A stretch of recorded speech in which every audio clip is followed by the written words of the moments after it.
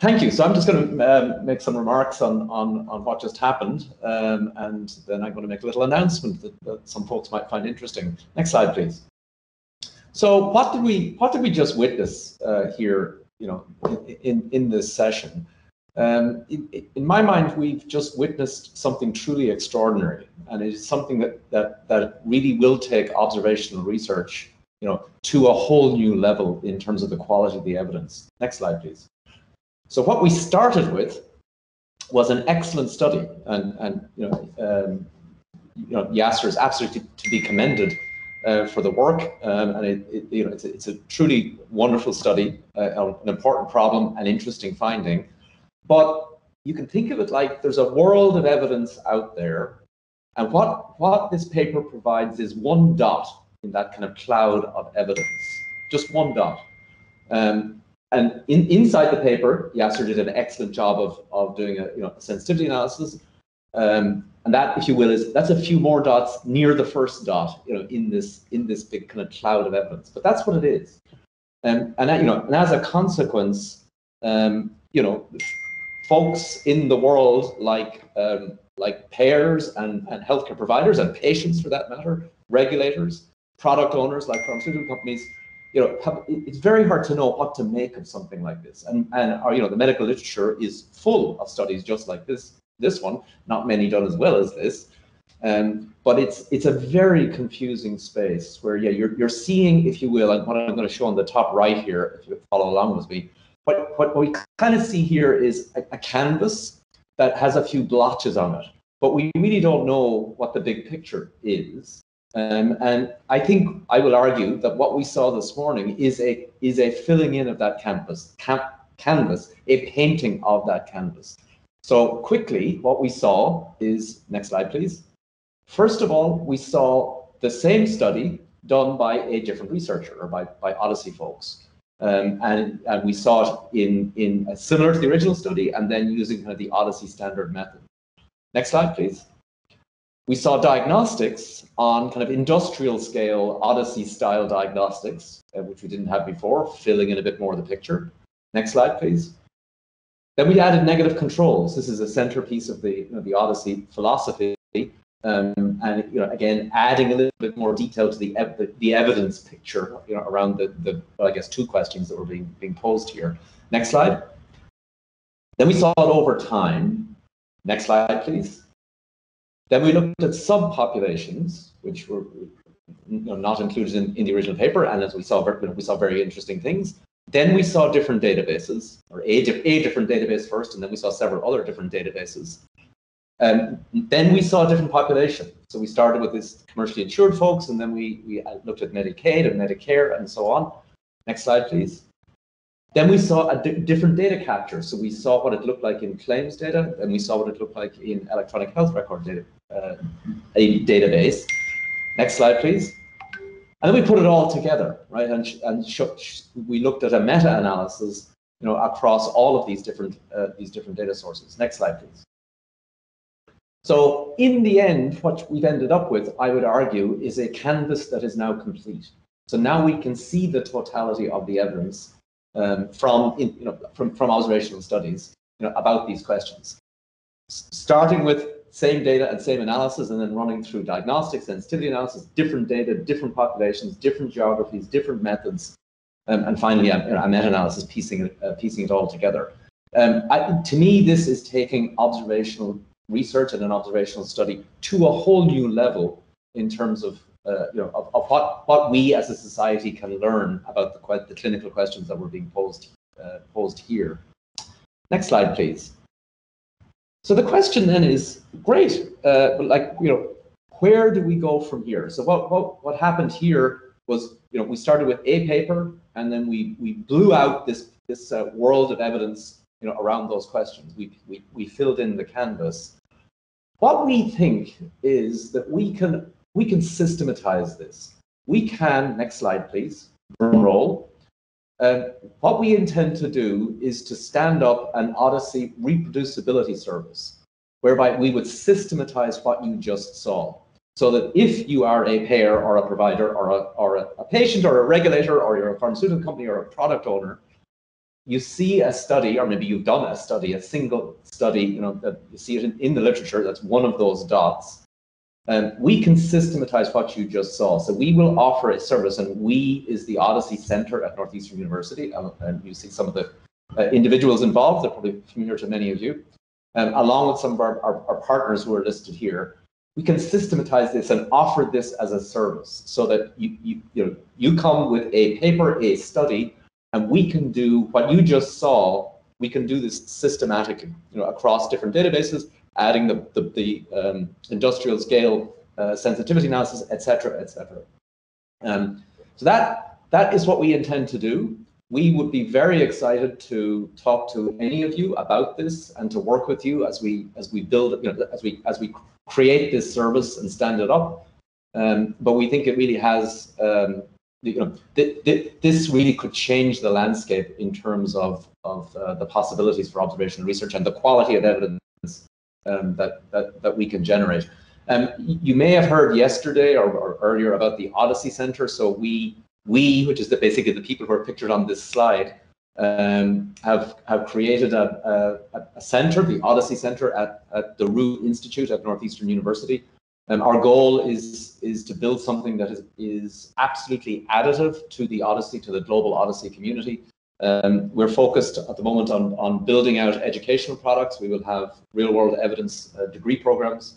We're also standing up the OHDSI Lab, which will be a service to the OHDSI community. And then we believe this reproducibility service will be a sort of flagship activity by the OHDSI Center that will you know, be available, we hope, globally and in a large scale. That's it. I'd love to hear comments either right now or via email or whatever later as to what you think about this. Last slide there, Patrick. I'll stop there. Thank you. Thank you, David. I'm going to encourage folks to put in the chat any thoughts that you have, and we're going to have a few minutes with David. I just want to reinforce, excuse me, my reflections on, excuse me, my reflections on today, and reinforce the importance of this announcement that David and the Roux Center are making. So, in the book of OHDSI, those of you who have read it know that there's a chapter on evidence quality.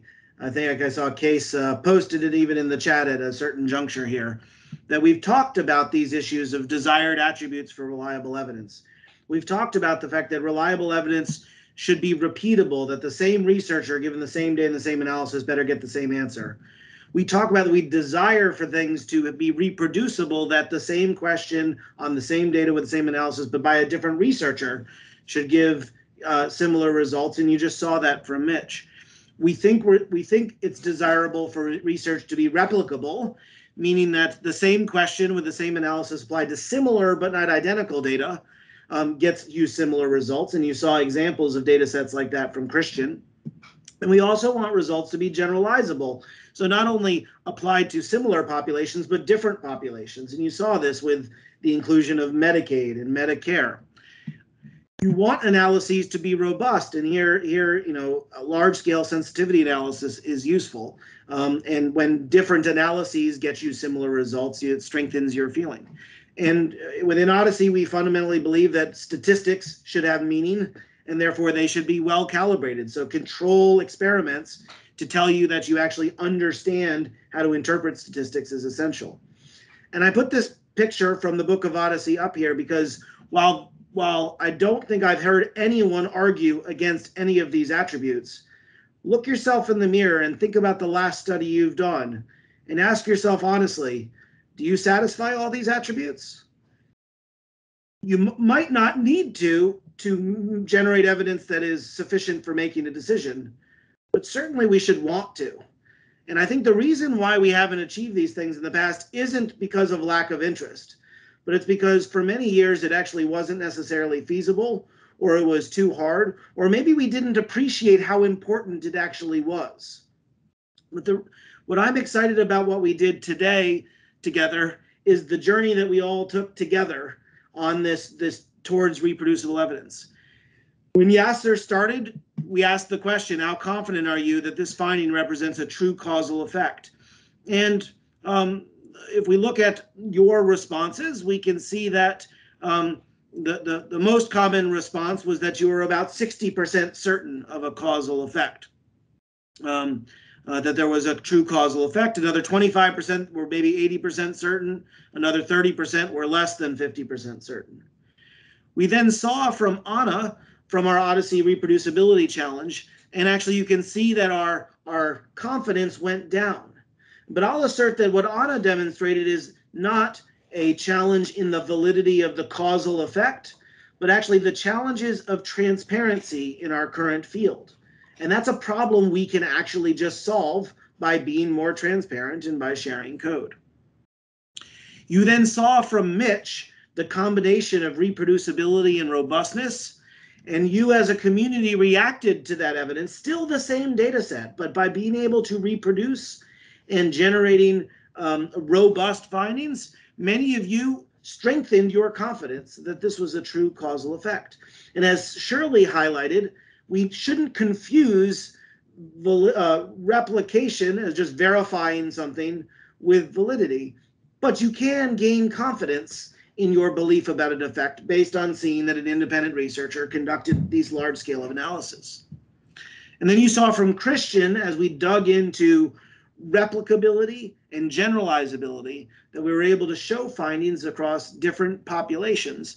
And you as a community responded, strengthening your confidence in the causal effect. Now, Yasser asserted actually that maybe it's not actually about the causal effect. Maybe it's just about good enough evidence to make decisions. And we asked the question, what do you think is the most appropriate health policy recommendation?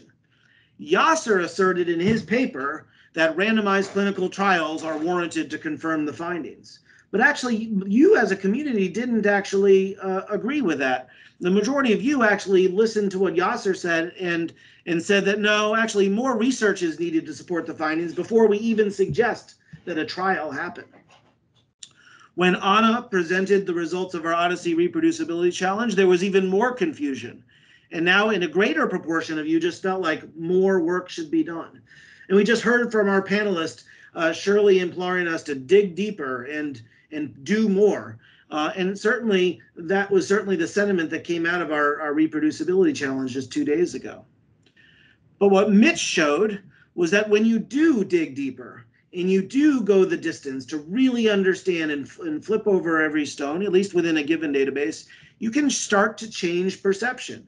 At least within our community, as we saw the results of verifying reproduction and seeing reproducibility, we could now see that still many of you, the majority of you, still felt like more work is needed.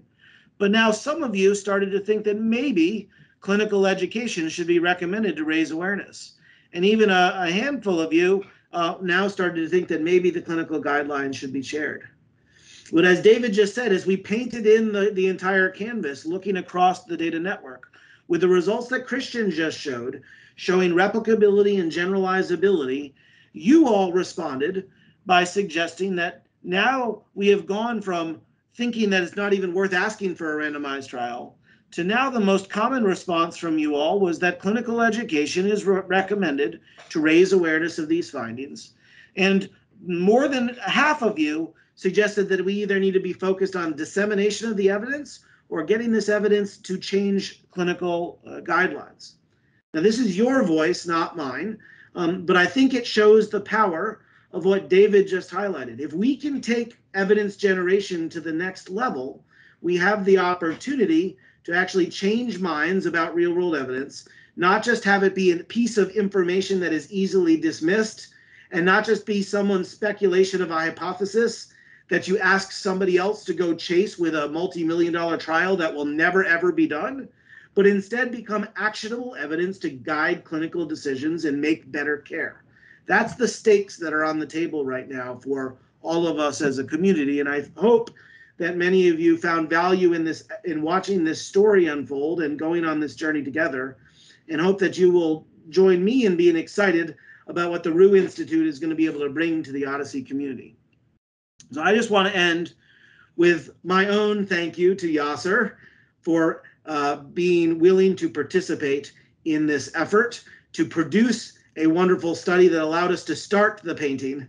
And as David has highlighted, giving us the opportunity to work together to fill in that canvas. And the challenge that I want to ask for all of you is who's ready for the next journey together? So with that, I can't actually see the chat. So David, if you're looking at the chat, if anybody has asked any questions, maybe you could throw on your camera and we could be happy to take any questions that are popping up or in our way. So there's quite a bit going on in the chat. Not particularly questions, but honestly, there are questions about, for example, what's the business model for this? The answer to that is that's in motion. We're trying to figure it out, but we're very keen to to dive in and stand up the service and start offering, start cranking out exercises like you just saw. We'll figure out a business model, as we go along. It's not kind of uppermost in our mind at this point. That's one question. And another question that arose, I think, was very interesting, which is, would we, in essence, would we assist others in standing up this service in other places? And the answer to that is absolutely yes. And that would be a fabulous outcome if a service like this could be, could become widely available in different centers using different, perhaps different data and so on and so forth. That would be spectacular. Let's see.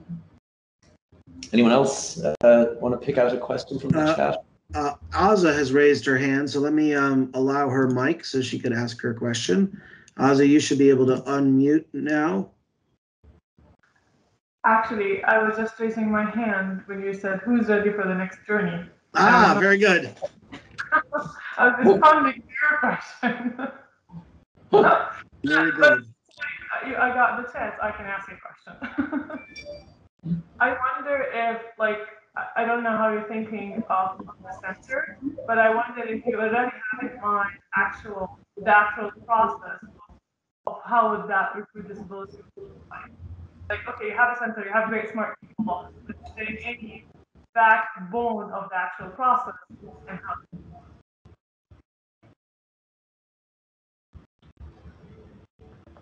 I'm sorry, I had a hard time actually hearing that. I think Aza's question was, do we have a defined scientific process that we're going to march through to do this?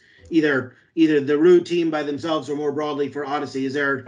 We've seen now an anecdote, but how David, you were kind of making a call for we need to systematize this. So what is that system? What is that process? And if we don't have it yet, do you have any insights of how do we get from where we are right now, which is one compelling anecdote, to having a system where we really can productionize reliable evidence? Yeah, we're certainly not there, and please join us and help us figure this out in the coming months and years. I think we have a number of pieces of it, and what we've learned from the Legend studies we've learned a heck of a lot about doing this kind of thing systematically and at scale. That said, I think we will need to go through this. We've a lot of learning ahead of us. We will have to go through this exercise, I think, over and over to begin to see what are the quirks and features of each individual study, which bits of this become routinized, and which bits of it are more idiosyncratic to a particular study. I think many of the themes that were highlighted in this session, we will be doing this. OHDSI style diagnostics, different databases, claims databases, EHR databases, different geographies, looking at things over time, looking at subpopulations. These things clearly can be systematized, and exactly what we saw this morning. But I think we have a ways to go to figure out kind of the gold standard version of this.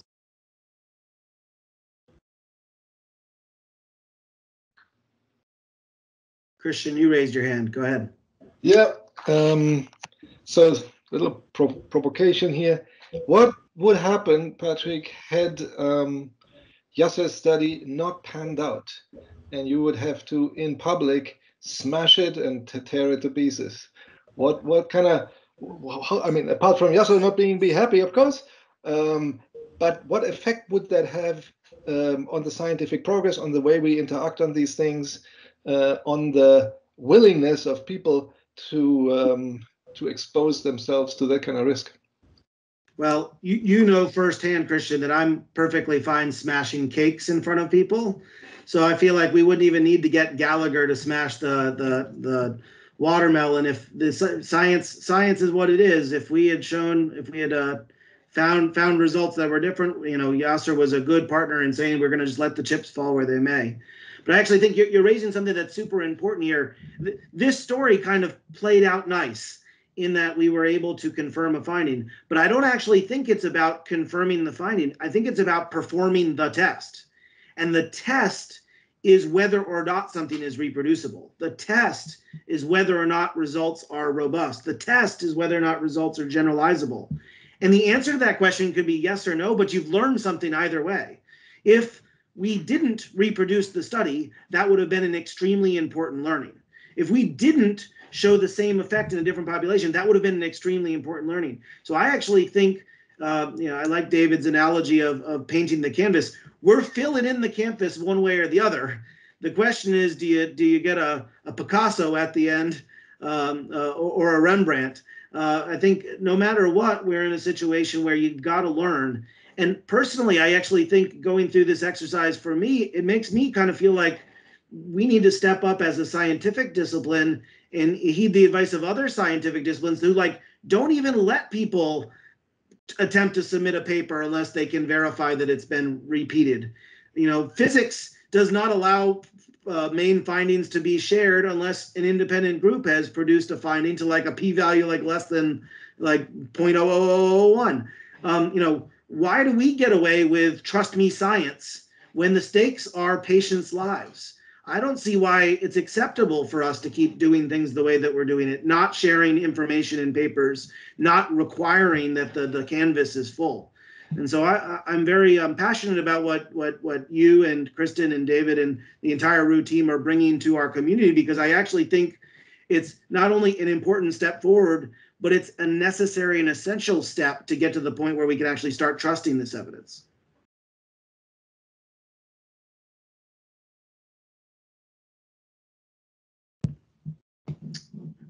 David, I'm going to apologize. I've lost the ability to see the chat on my side. My computer is very tired from today.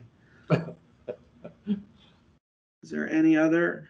I don't see any other comments. Do you want to just one last closing thought, David, before you go? There are raised hands, Patrick. Oh, there's now raised hands. Let me see. That was Azza. Andrew. Let's see. I gotta give you. Andrew, you should have the ability to unmute yourself.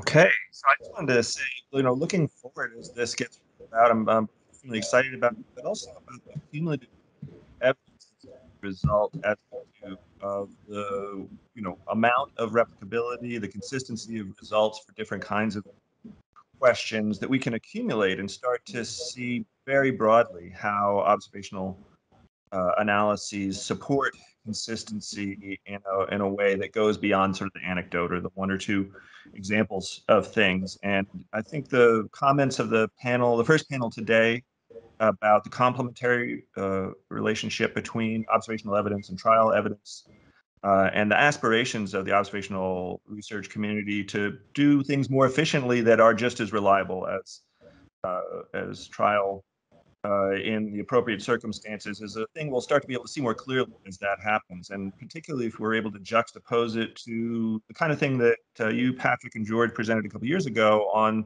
replicability and trial data. I think, as we kind of get these two sets of methods lined up together and pick all examples that are rigorously done, we'll start to really clarify, how much trust is deserved in each of these kinds of approaches, and it's an extremely exciting prospect.